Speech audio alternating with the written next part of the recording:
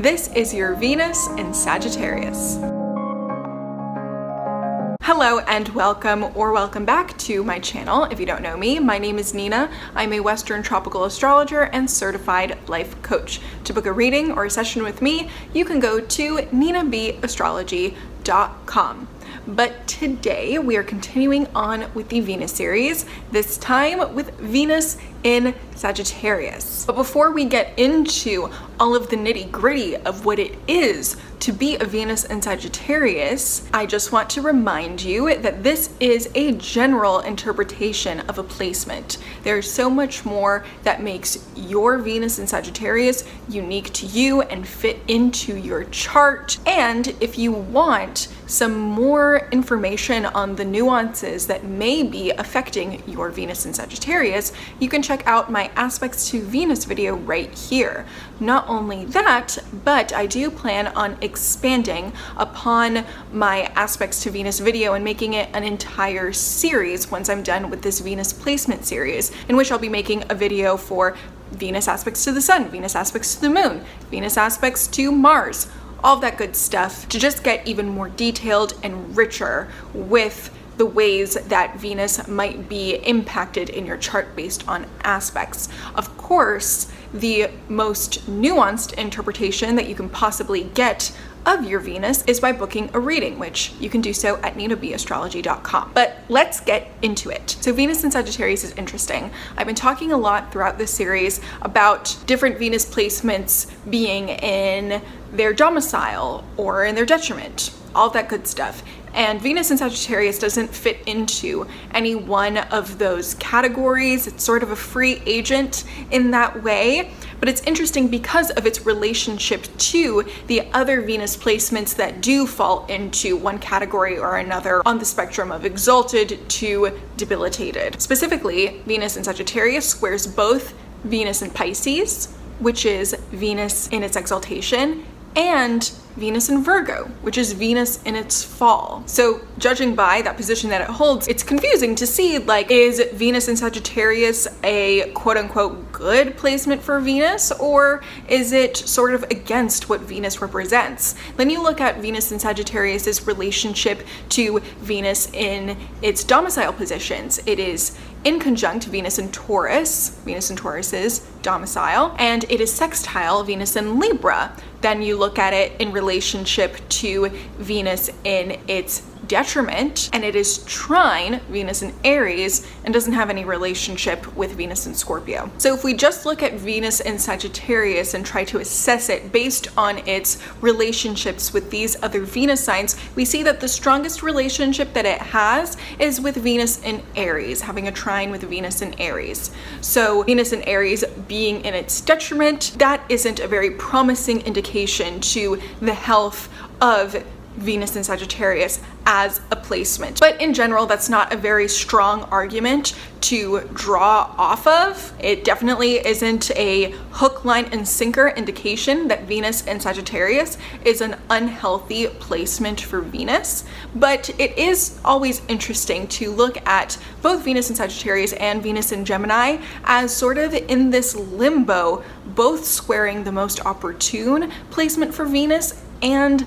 the most debilitated placement for Venus. It's also interesting to note that Sagittarius is ruled by Jupiter, and Jupiter also rules Pisces, or co-rules Pisces in modern astrology. And Venus in Pisces is exalted. But what you're getting with Sagittarius being ruled by Jupiter versus Pisces being ruled by Jupiter is the masculine side of Jupiter versus the feminine side of Jupiter, because Sagittarius is a masculine sign and Pisces is a feminine sign. Now, Jupiter is a very exciting planet. It is symbolic of prosperity, of abundance, and it translates into the sign of Sagittarius as having a really optimistic mindset, having a broad sense of perspective, being very open, valuing freedom, and also valuing seeking the truth. One of the key phrases about the sign of Sagittarius in general is be careful of having too much of a good thing. And you'll see that translated into the interpretation of Venus in Sagittarius. There is so much good in Venus in Sagittarius, so much that is promising and exciting and bountiful, and where you get into the pitfalls of Venus in Sagittarius is just having too much of a good thing. Let's start with this idea of perspective and opportunity that Sagittarius embodies. When you put those qualities into the Venus sign, the placement that has to do with what you value and how you love, a Venus in Sagittarius is going to see relationships and love as an opportunity to grow, an opportunity to connect, and an opportunity even to expand their horizons.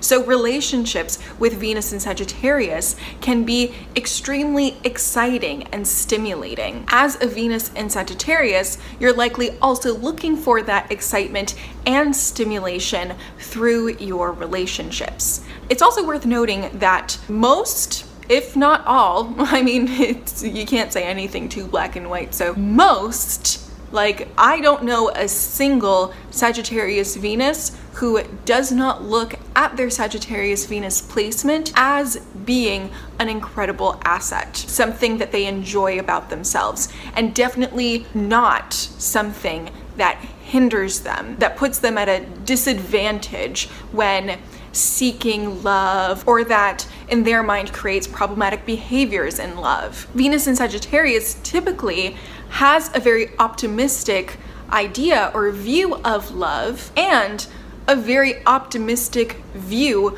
of their own worth, of their own value. Again, Sagittarius trines Aries, so with this Venus placement, there's likely going to be a strong sense of self-esteem, and a way in which the principles or the values of Venus and Sagittarius are quite complementary to Venus and Aries, for example, are where Venus in Aries very much cares about individuality, which sometimes can be very counterintuitive to the Venus placement. Venus in Sagittarius very much cares about freedom within relationships, which can arguably also be somewhat contradictory to the commitment focus that we tend to associate with Venus and romantic relationships in general. Because of that, Venus and Sagittarius natives might not be necessarily on board with the typical culture of commitment-oriented relationships if they have in their mind that that puts their sense of freedom at risk. And not even like their sense of freedom as in their individual sense of freedom, their ability to be free individuals, but even their ability to continue to explore other relationships, to continue to be free in the way that they interact with and connect with other people. Again, Sagittarius is about expansion, it's about perspective, and in that sort of variety. So Venus in Sagittarius can very much be attracted to continuing to expand their relationships, continuing to have the freedom to meet with and even fall in love with or express love with whomever they feel that spark with, whomever they feel that connection with. And if they are under the impression, or life has proven to them in whatever way, that by being in a committed relationship, they will have to limit the way that they express themselves in relationships of all kinds, that they will limit their almost like impulses to connect with or follow their sparks that they might feel with other people, then that might lead them to feel that committed relationships aren't for them. Although it's never as black and white as that. You'll find Venus in Sagittariuses who manage to have very healthy, open relationships, find commitment in a partner, but also maintain that freedom to explore other connections. Or you can find Sagittarius Venuses who are very much driven to be monogamous and commitment oriented in that way, but also find that they are very social and are able to explore connections with other people and feel free to be social without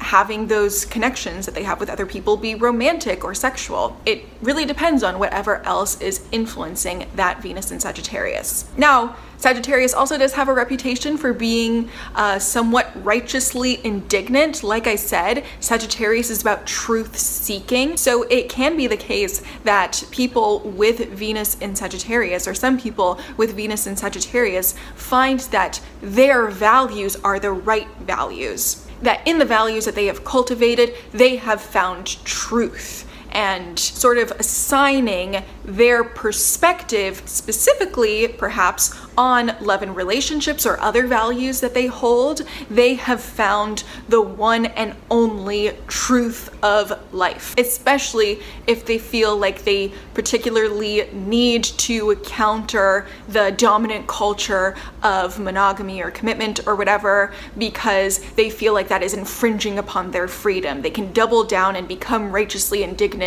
of their views and opinions on, I mean, so many things, because the values that we find in our Venus placement extend beyond our values in love and relationships. It's our core values. So if a Venus in Sagittarius perhaps finds that there's a dominant culture in general that is infringing on their freedom or on their beliefs, they might double down and get righteously indignant about what they believe. And that's an interesting thing, is beliefs and values can sometimes be used interchangeably with a Venus in Sagittarius. But the difference truly of values and beliefs, if we look at the model of, Taurus rules values and Sagittarius rules beliefs, and these two signs are on completely different pages, they are inconjunct. Values is about what's personal to you, and beliefs are more associated with your opinions on how the world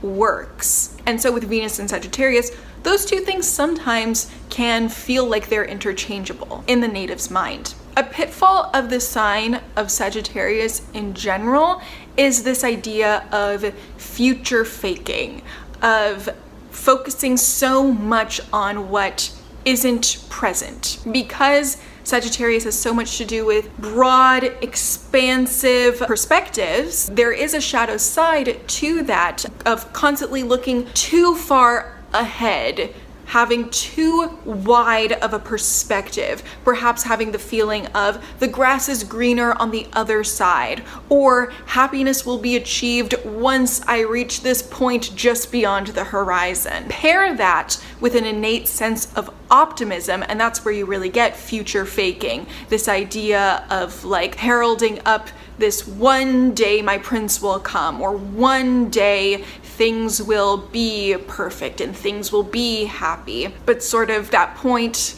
like the horizon, is always constantly moving farther and farther away. So how this can manifest in a Venus sign in the way that Venus in Sagittarius interacts with relationships can be doing this very much in relationships, either making big promises or big plans, even related to commitment, like one day when we're married, this is what life is going to be like, and or even just like signing checks that you can't cash, right? Like saying, oh, I'm gonna take you to Hawaii and we're going to live a luxurious lifestyle vacation and we're gonna do this, this, and this, and this, making all these promises in relationships where likely you have the very best intentions and also a very big desire to follow through on these promises, but this is the sign that comes before Capricorn.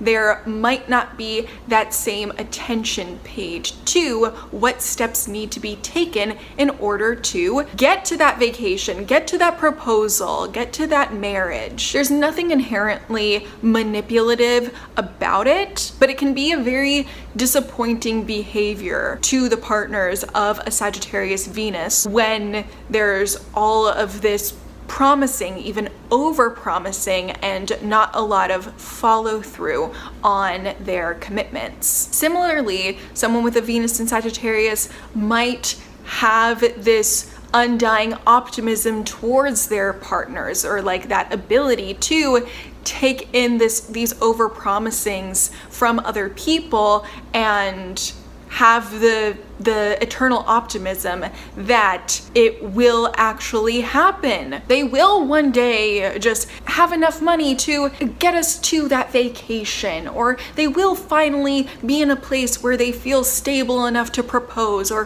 whatever the case may be. Again, it's one of those things of too much of a good thing. If you have too much optimism, which is a lovely thing, then you might constantly be sticking around for the sake of one day, for the sake of in the future it will be like this, without necessarily paying attention to, is this present really what I want to deal with? And considering, you know, if nothing changed from how the relationship is right now, would I want to continue on in this relationship? Because for the Venus and Sagittarius, it might be very easy to be like, well, things are going to change. All of these promises were laid out. Or even like if you're just inherently optimistic, you're more likely to have that belief that, of course, one day money can just fall from the sky and we'll be able to have that trip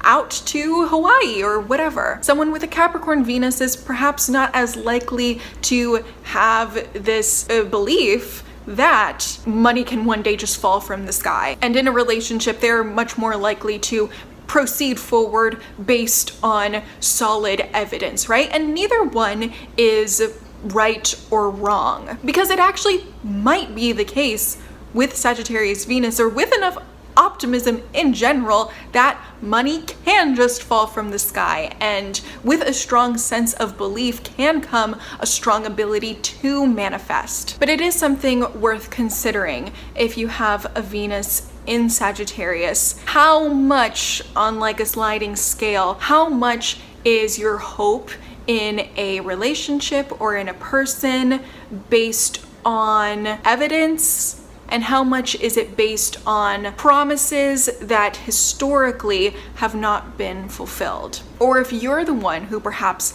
tends to overpromise, it's worth being transparent with your partner, making sure that you're getting on the same page of, I don't have even step one of being able to propose to you. I don't know when step one is going to come, but I want this, and I'm optimistic that if we were to get together, that it would be a lovely relationship, or whatever, just being as transparent as possible. But this actually sort of leads me into the next point that I did want to bring up with Venus in Sagittarius, which is their potential attachment style. Now, I do have, you know, a running theory or a running hypothesis that each Venus sign can be associated with one of the 4 major attachment styles. I definitely don't want to give the impression that you having a particular Venus sign is going to be a sure marker that you have that particular attachment style,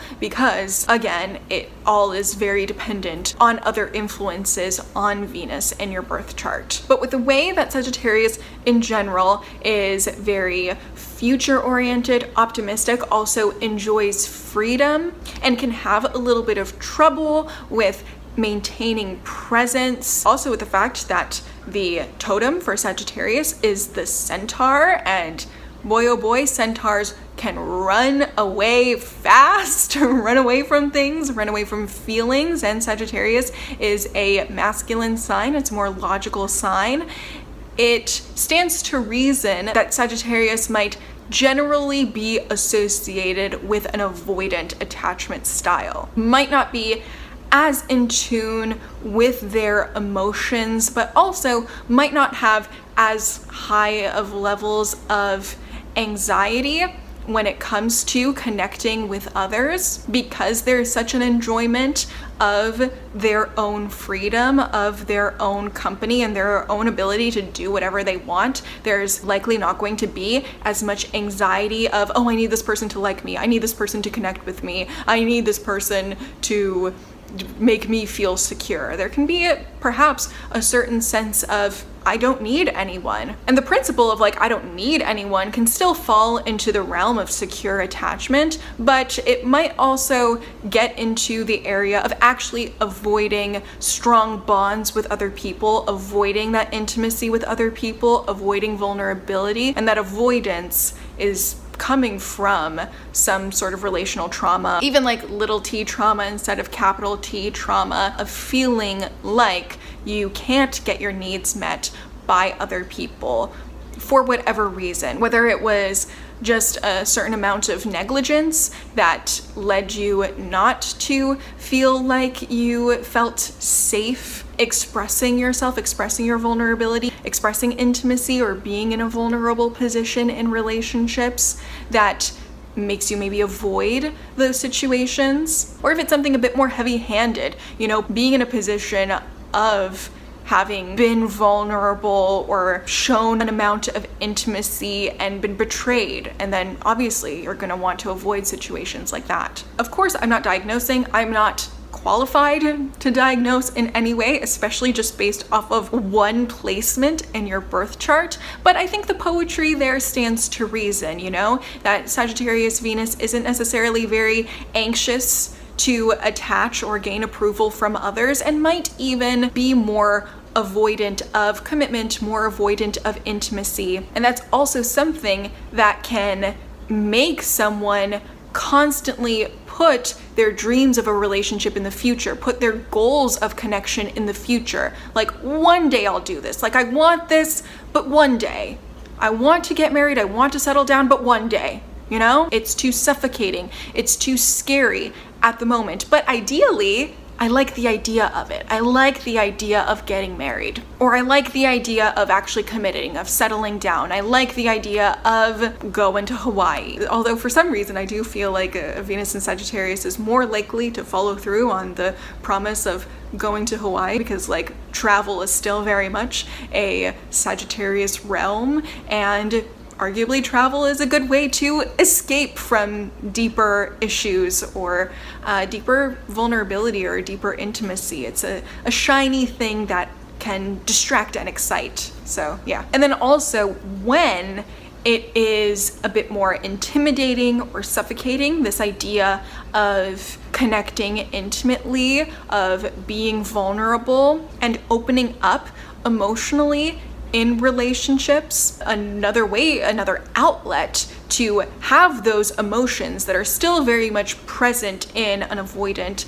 type of person, or someone with a more avoidant attachment style, I should say, is through sex, is through that passionate connection in which there doesn't necessarily need to be a very vocal expression of intimacy, but that passion can still be released and emotion can still be released without needing to get too deep or even truly understand the emotions fueling the passion, fueling the need for release. This is another trait that you see with people with an avoidant attachment style, people who have very high sex drives and a very strong desire to connect in a passionate, even like non-verbal way, in a sexual way, but who don't express as much of the emotional intimacy and emotional vulnerability. And that's also something that might translate for a Venus in Sagittarius, being a more masculine Venus sign, being a fire sign, so obviously being very passionate. How you love can be in a very sexual way, in a very passionate way in that. And also, if you need a lot of that kind of release, you might not be able to contain that to one person. You might not be able to commit to one person on that. You might feel that you can't have your freedom to widely connect on impulse with whomever you feel sexually attracted to. And that's another reason why commitment or monogamy could feel suffocating to a Venus in Sagittarius, is if they need that sexual release because they're compensating for an avoidance of their deeper emotions. So that's another way that you can see a difficulty of the Sagittarius Venus is having too much of a good thing. Because of course, like, that sort of passionate physical release is a great thing. It's good for your health. It feels good. There might not be anything that feels better. It's evolutionarily programmed to be like the best feeling in the world. And the hard stuff is really opening up and getting honest and emotionally intimate and putting yourself in a state of vulnerability. So it's not even like too much of a good thing versus not enough of a bad thing, but too much of an easy thing even, and not enough of a hard thing. So all of this is really dependent on how exactly Venus in Sagittarius is showing up on your chart. But in general, to summarize, Venus in Sagittarius can be very fun, very passionate. Freedom can be a huge value, and you can feel a lot of excitement in having the freedom to connect to so many different people. There's an optimism in relationships, likely a big sense of confidence in the way that you view yourself, a charisma there, an ability to connect to all different kinds of people, and also a huge ability to learn from relationships. Not in like a Scorpio, like this is a karmic lesson that you gotta learn through relationships, but in a like light Sagittarius way of, you know, being involved with so many different kinds of people that you broaden your perspective of the world and broaden your understanding of yourself as well, and your understanding of your value. Of course, things to be wary of are how much is your direction of passion in relationships steering you away from facing unresolved emotional needs or unresolved emotional attachments, unresolved emotions in general, the need for emotional intimacy. How much are you missing out on the strength of vulnerability by having so much fun in relationships? And it's also worth taking note of whether you are so gung-ho on your values being the truth, the universal truth, that you're overlooking where you might be falling short, especially because sometimes it can be difficult for a Sagittarius Venus to follow through on their commitments in relationships, or even face the present situation that you are in a relationship and not holding out so much detrimental hope that it will get better, or that promises that have been promised will be fulfilled. But that is all I have to say about Venus in Sagittarius. If you are a Venus in Sagittarius, I would love to know how this resonated with you. I hope that it was beneficial. I hope that it was insightful, and do stay tuned to this channel by subscribing if you are interested in catching my new upcoming series on aspects to Venus. But of course, if you need a little something to tie you over, I do have that video already posted of aspects to Venus. That's just a little briefer than what I plan to do in the future. Although, hey, this video doesn't expire. You could be watching this in 2025, and my whole series on aspects to Venus can already be out. That's very Sagittarius of me, thinking of the future, getting a broader perspective than just this moment. Okay, well, that's all that I have for you for today. I hope that you have a great rest of your day or night, and thank you so much for watching. Bye.